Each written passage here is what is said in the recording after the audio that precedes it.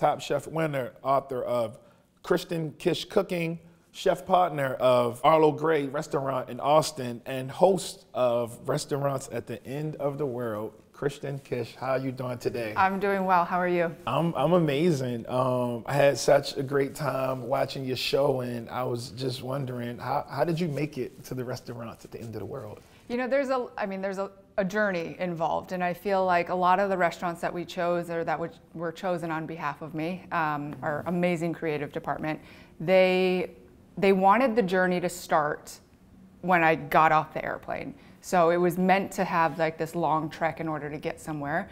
You know, when a show titles Restaurants at the End of the World, you can only assume that it takes a little bit of time to get there. And so you know, a wonderful creative team found these magical places that were worth exploring. And most of them took 2 or 3 flights or a boat ride to get me all the way to this place. So it was a trek, but it's definitely a journey.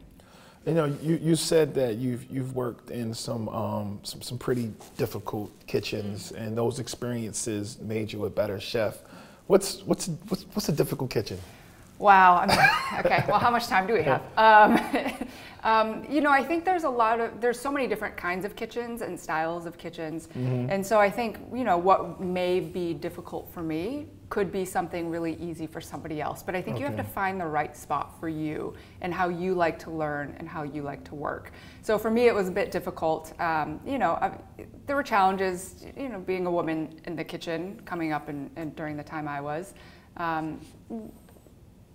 you know, had some challenges. And so mostly from all those different challenges and difficulties, I definitely learned what I didn't want. So I was able to kind of weed out the things that weren't working to help me narrow in on what I actually wanted. I like places where people scream. You do. See, I don't like that. I don't like that. Yeah. You know, I think. Where's the cilantro? Where's the cilantro? Is the kind of kitchen I would want to be in. I mean, there's people that thrive in that. Truly, there's people that need like that kind of feedback in order to feel like they're learning something. I'm not that kind of chef, and I personally will like shut down. So, the second anything goes above like a decibel that my ear can't handle, I shut down and I'd probably leave. Oh, you go to the next level in your show. You're like climbing mountains and you're deep sea diving, and I wanted to know, has that always been a part of who you are, or did you have to develop into this super chef? Yeah, I mean, it's definitely not on the things of must-haves when you're trying to be a chef by any means. But I think for me, when traveling comes about, like I do like to explore. I'm very curious. I like a little bit of adventure. My risk assessment has definitely changed just as I've gotten older. I'm a little bit less inclined to do the more dangerous things. But having National Geographic, obviously setting things up and making sure I'm safe, and having a safety net, both literally and figuratively, really helps me dive in, pun intended, dive in without too much fear. So I'm set up for success in all the right ways. So with all that, you know, all those different layers of preparation, I feel eager to kind of do these adventurous things. Does it make the food more meaningful? Because I've had an experience, and it was like a reverse effect. Oh, really? I'll tell you mine. Yeah. I'll tell you mine. So I was a kid. My grandfather was in Baltimore, but he's a North Carolina guy. And there was no food in the house, and I kept saying, "Oh, there's no food in the house. There's no food in the house. There's no food in the house." And my grandma, she used to fry crabs like every Friday, but she was like doing some church like function or something, and she just wasn't there, and it was up to him.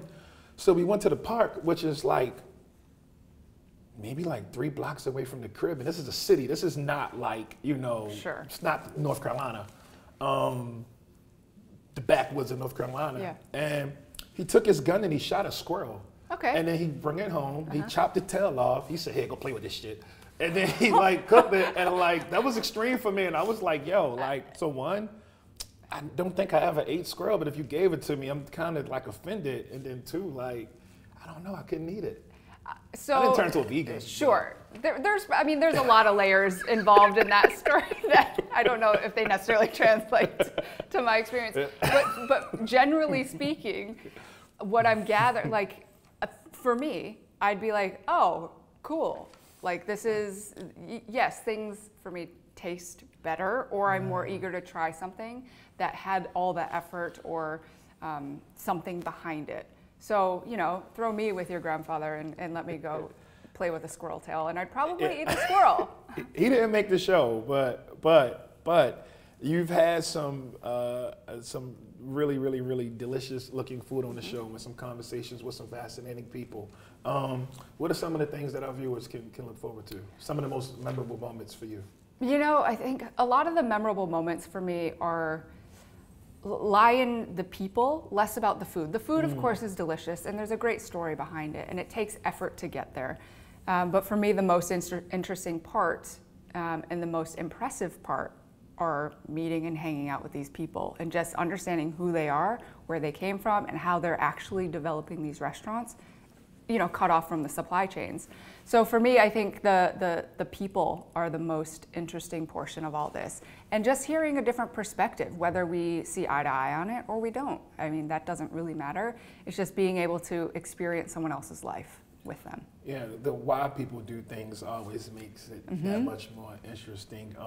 You were hanging out in polar bear territory, yeah, which was like also, it's not on my bucket list. Was there anything that was like so wild that the producers asked you to do, and you're like, okay, no, I'm not jumping out of the airplane, and you know.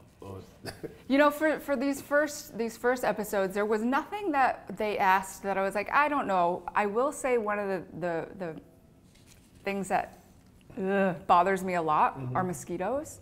Oh yeah. You know what I mean? And so when they're like, let's go. Do they have a purpose? I don't know. Just to annoy humans and leave giant welts on people's bodies. So when they're like, let's go hiking in the jungle, that for me is more terrifying than, hey, let's go diving where that polar bear just was spotted. Okay. So, you know, the mosquitoes for me, biggest challenge, I think. How have you changed since going on these trips and these adventures? You know, I think I'd like to think that I'm a relatively empathetic human being and that I have a drive and curiosity for other people. I'd say that this is just solidifying that and really grounding it in the fact that I do really enjoy walking the shoes of somebody else and learning something new in the process. Because, you know, what better way to learn about a place, someone's history, someone's culture, their likes, their dislikes, than to do it right there with them. And to be able to, you know, have the great fortune of being able to do that by way of food and something that I am incredibly passionate about, I think there's no greater combination of human storytelling and great food. Absolutely. It's just like, with some of the interviews that you did while I was watching the show, it felt like you just knew some of those people like forever. You know what's, when we start filming, I'm there in every city for roughly, it's about a 10-day period. So that includes a little bit of travel on both ends. But I'm filming with them 6 days a week. I have a day off, and mostly I hang out with them. So the adventure doesn't stop. And I think being able to build that rapport and that friendship truly only aids us in becoming better on camera together and helping them tell their stories. So, you know, the camera turns off and the adventure definitely does not stop. They keep taking me around. I feel like over the years, like we know Anthony Bourdain was trained in the kitchen, and over the years, his show just created a whole different lane for him in his career. Do you feel like your identity as a chef has changed since, you know, the taping of the show? Sure. I think anytime, you know, television was never my goal. It just kind of happened and things started rolling. You know, it started with Top Chef and going on competing, and then things just started to happen. And so we have icons and true curators and creators of food and travel space like Anthony Bourdain, and someone to look up to. He's just absolutely phenomenal, absolutely phenomenal. But I think I have changed as a chef simply because I have to think more about other things than just the food. And so when you're out there, you know, like I'm saying, we're dealing with food, and food is a vehicle to help tell a story, but really we're creating a relationship with another human being. And I think that already takes you out of the kitchen and exercises a lot of different skills that you tap into, because, you know, not for nothing, when you're stuck in a kitchen and you're cooking day in, day out, 7 days a week with no days off, right. you know, human interaction is with your coworkers. Right. And like the idea of being able to adventure out and learn about people, you know, is a little less frequent. How do chefs deal with conflict, like with those relationships? Because like obviously you're super talented, you want top chef, like, you know, but there's other chefs who are talented as well, and I know like the philosophies are kind of different. What is that like? You know, I think it's just, I mean, every single person is different. So no matter where, you know, what kind of kitchen you land in or what kind of team you're working with, everyone's bringing their own flavor and their own personality to their environment. And I think it's just, you got to find the people that you want to be around, that you want to, that you're fueled, and it's like the same kind of matching energy. You know, conflict is inevitable, whether you're in a kitchen or not in a kitchen, or whether you're a chef or you're not a chef. But I think it's about having constructive conflict and understanding that everyone can have a different point of view and opinion, and that's okay as long as we respect the other side. And I think that, you know, if we all agreed in this world to some extent, you know, there'd be less dynamic conversations in the world. But if also on the other side, if we were able to actually talk about differences in a less divisive way, right. we'd actually get more accomplished. So I think you got to find that middle ground. But you know, I don't need to be surrounded by people that all agree with what I have to say, right. and that's okay as long as they respect what I have to say.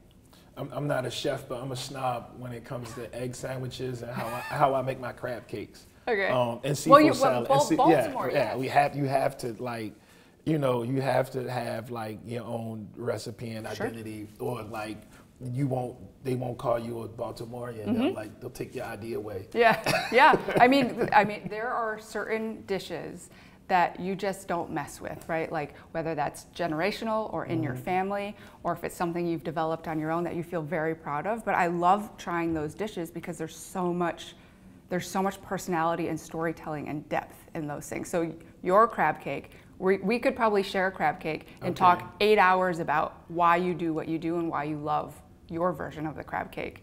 And then we can go and taste another one. I won't let you jump in the harbor to get it because the water is kind of funky. I would do it for you. I would do it for you. What's your one dish that you don't want anyone to mess with? You know, I think coming from a perspective of a professional chef and having recipes, I develop recipes that are meant to be played with. I don't necessarily need you to cook like me, and that's okay.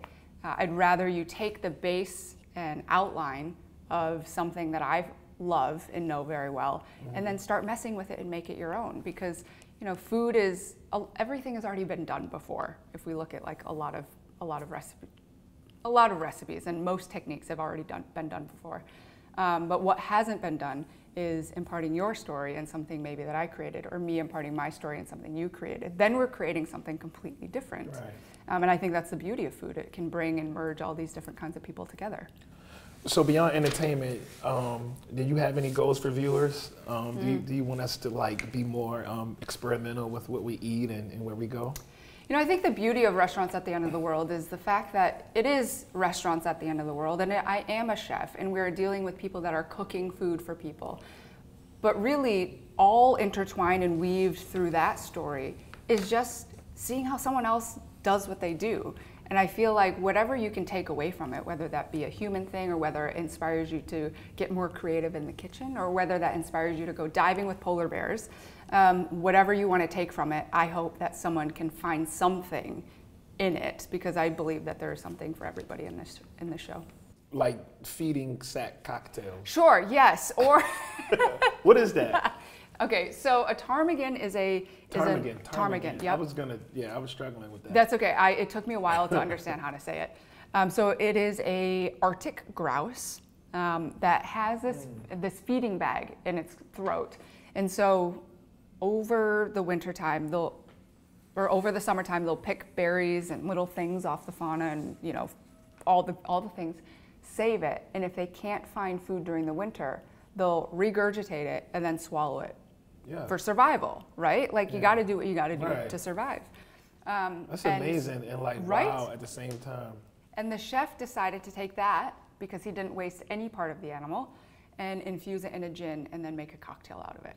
Oh my God. So, you know, I am all for using all parts of the animal, but I was like, that one was, do we have to do this? And for him, it was a yes. So I'm guessing that won't make it to Arlo Grey. I personally did not like the flavor. However, I was impressed by the innovation and creativity. Is any of these new recipes or experiences going to make it back to your restaurant? You know, I don't think in terms of an actual dish on my menu, but you will see it because, you know, as a chef, when you are changed as a person, you cook differently. Okay. And I think it will evolve and things will kind of come about as time goes on. Maybe it won't be as obvious to me or the diner, but certainly being changed as a human definitely does change you and how you decide to cook. Yeah, well, one thing the show is going to do is like challenge so many people into learning more about where their food comes from and what different cultures do. So congratulations, and tell everyone where they can see the show. So you can catch weekly episodes on National Geographic every Tuesdays. Check your local listings, and then it will be streaming on, and it is streaming on Disney Plus and Hulu. Thank you.